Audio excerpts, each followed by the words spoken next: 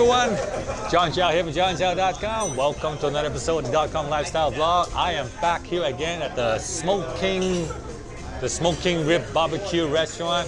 Why? Because A, it tastes really, really good, and B, I'm also here testing my new Sony A7III camera.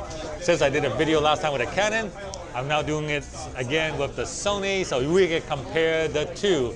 And I can tell you right now, so far we like the, bring on the rib, that's awesome. Oh, look at, oh, wow, there it is, the SmoKIng Rib Barbecue. All right, check it out, hold on. These are ribs, you want to zoom in, take a look. These ribs are amazing. What's so good about this rib? First of all, look at the amount of meat on there. It's not just the bone, they got the bone here, and they got a nice chunk of meat. And you can see the smoke rings.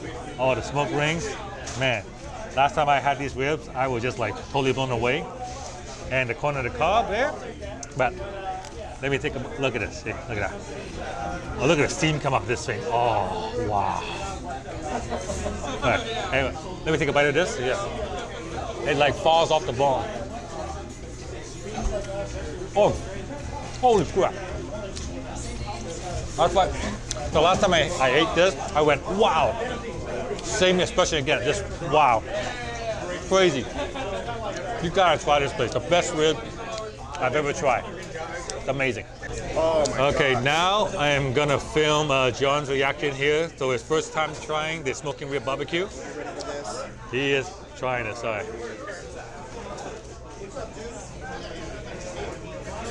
Wow. That is nuts, huh? That is insane. It's amazing. It's incredible. Crazy, yeah. This gets a Puerto Rican seal of approval. Mm-hmm. Wow. Man, look at this.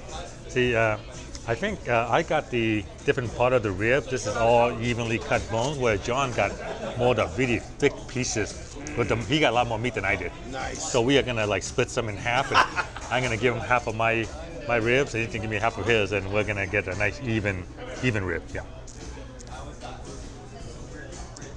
Like, I don't know how this video is gonna come out, but from what I see on the screen, this is looking pretty damn good. This is being filmed in 4K, 24 frames per second, so we got a nice similar, you know, like movie style. Movie style, yeah. You went for the twice baked potato? Mm-hmm. Oh, good stuff. All right. And a Coke. So this meal was $16 for the lunch special, plus the Coke. So I guess it'd be like $22 altogether when they will tax and tip and stuff. Yeah. This place offers a choice of 2 barbecue sauce. We have the regular tangy, zesty, tasty barbecue sauce, and the you are gonna die because we're gonna burn your mouth ghost pepper habanero sauce. And so this is the tangy, that's the ghost pepper. And you tried a bit of the ghost pepper? Yeah, and it was good. It was good. It was good. Spicy. It was handleable, but it kicks, man. It stays in there, lingers and lingers. I still taste it. Okay, I'll give it a try.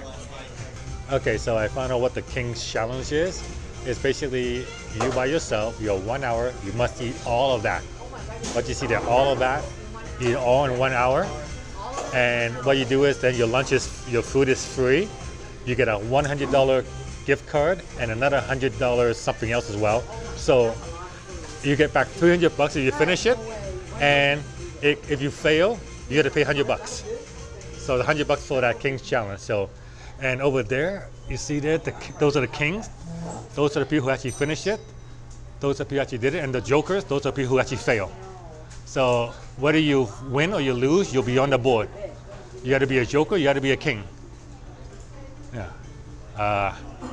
There's no way I'm doing that. What I'll probably do is I'll get 5 friends and just have 5 friends eat it and just pay the $100.